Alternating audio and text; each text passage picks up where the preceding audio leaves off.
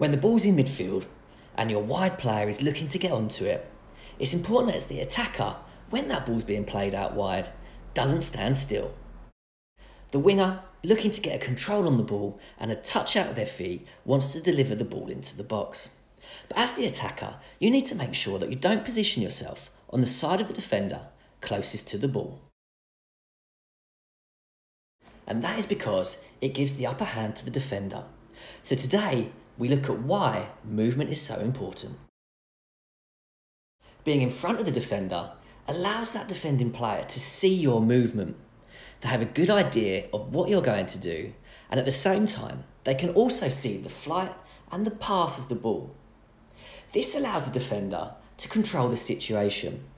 It keeps them goal side, and it allows them to put pressure behind that attacker, forcing them away from goal into an area which the defender is very comfortable with. So you as the attacker need to do something different, and you need to position yourself on the side of the defender furthest from the ball when it's about to be crossed. This is because the defender looks at the ball, they can't see you at the same time, which makes the defender have doubt in their mind about your movement. So if they do look back to you, they then can't see the flight of the ball or what type of cross is going to be made. And this will give them difficulties. At some point, they're going to have to look away from you toward the ball. And at that point, when that happens, you can get a yard's head start and make a quick near post run. There's a good chance you'll be a step ahead of the defender as they won't have seen you make that initial burst. That initial burst of pace doesn't necessarily need to be to the near post. It can also be to a far post position. You're making that far post run around the back side of the defender to get onto any crosses that come into the box. And this is what is called a blindside run, where the defender cannot see you while they're looking at the ball. And this movement is effective for all attackers, no matter what their physical stature or their speed is. It gets them in a better position to go out and be effective. Now, for any striker, for any attacking player, it's always difficult when there's a defender behind, putting pressure on and forcing you away from goal. The constant physical challenges can be tiring and at some points demoralising. You want to get on the ball and you want to show people what you can do, but there's someone there putting you under pressure.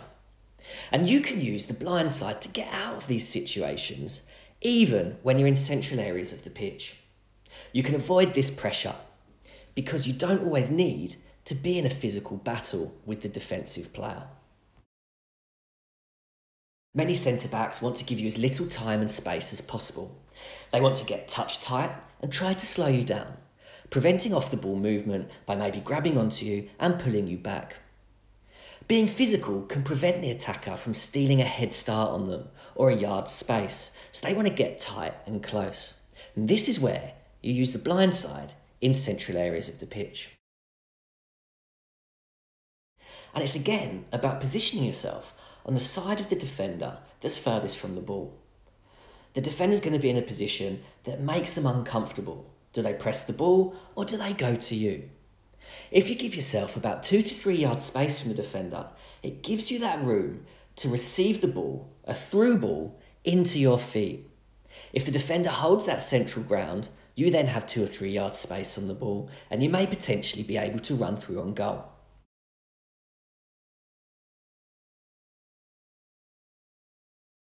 But if the defender were to move touch tight and try and get physical and close with you, then that gives the attacking player a second option.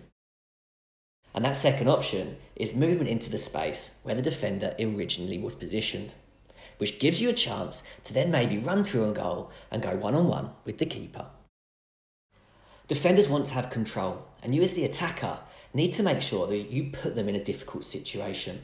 They want to see and feel where that attacking player is. And any top attacker will understand the importance of making the defender's job uncomfortable.